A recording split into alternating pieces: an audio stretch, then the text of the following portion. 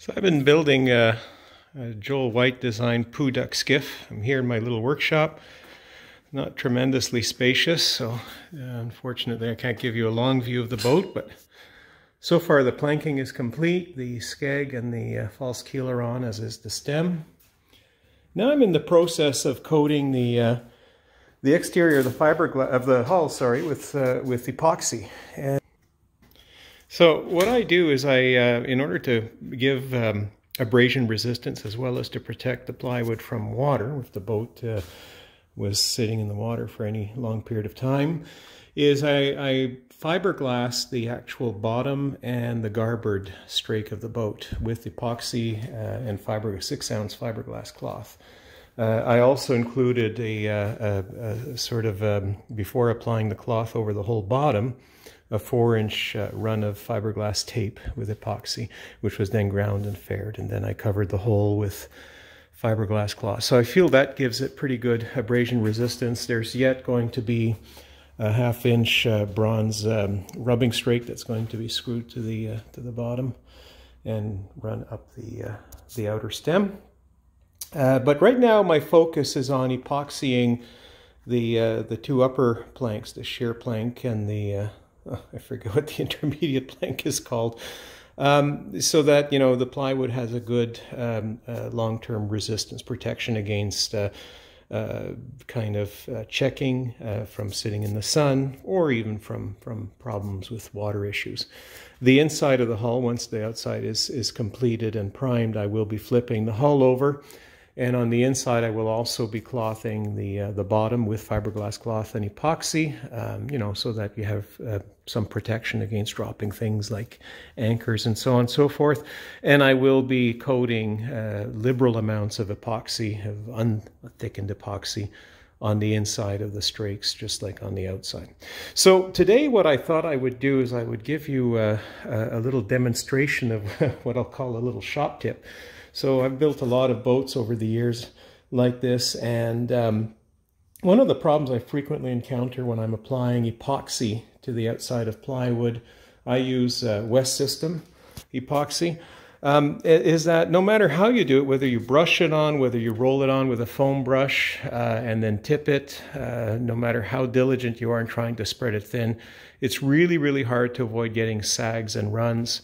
And sometimes even like orange peeling, you know, where the application is really kind of spotty and not uniform thickness. You often get brush marks, even with the foam. I find that you get brush marks when you come and tip it afterwards.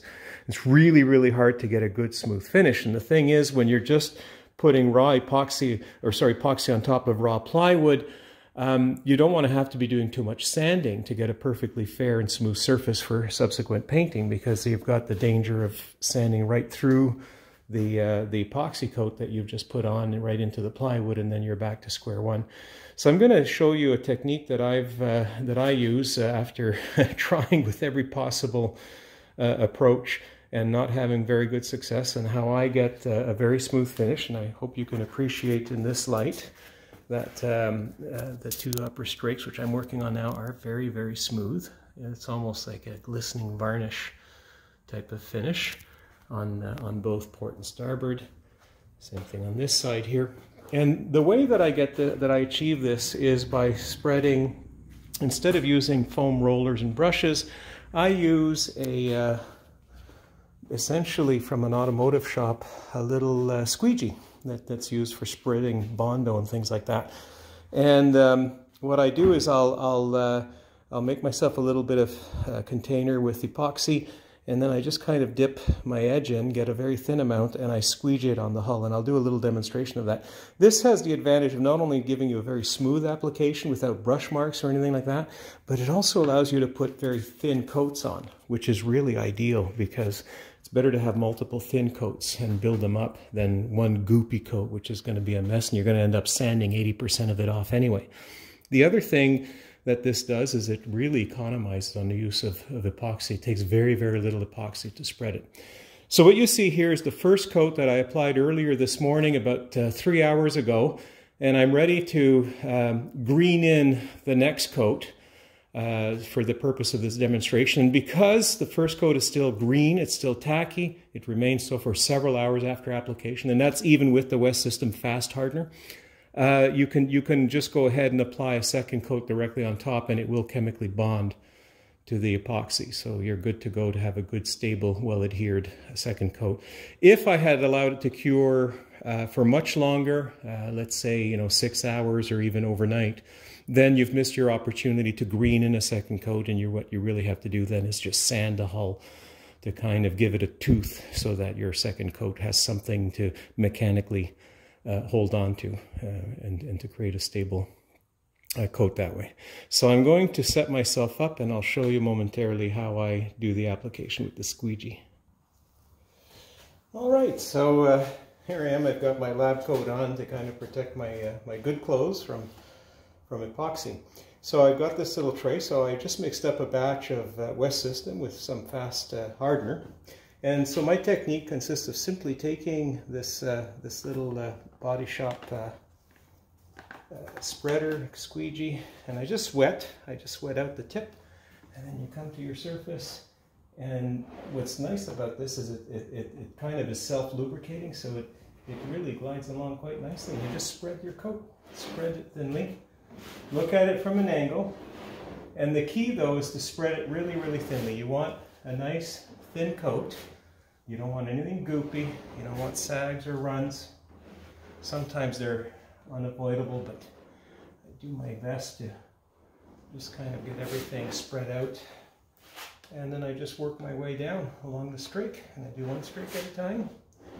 It's very, very thin. You see, I'm really squeezing to spread a very, very thin layer. And that's the key to getting an almost mirror smooth finish. It'll still need some sanding, but the beauty of this is that once it's cured, I can just sand it with 320 grit paper, which is nice. Another advantage is that unlike tipping, we often use those disposable chip brushes to do our tipping because usually any brush that you dip in epoxy is going to be ruined and be hard to clean.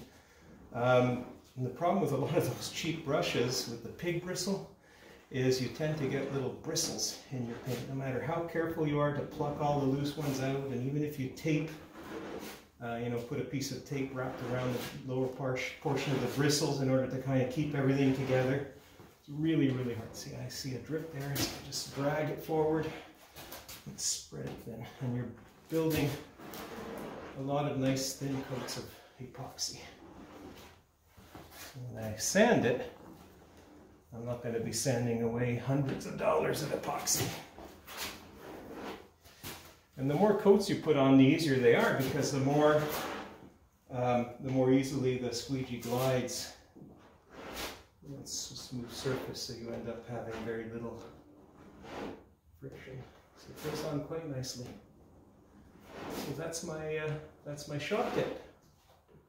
That's how I get a mirror finish for epoxy coating plywood.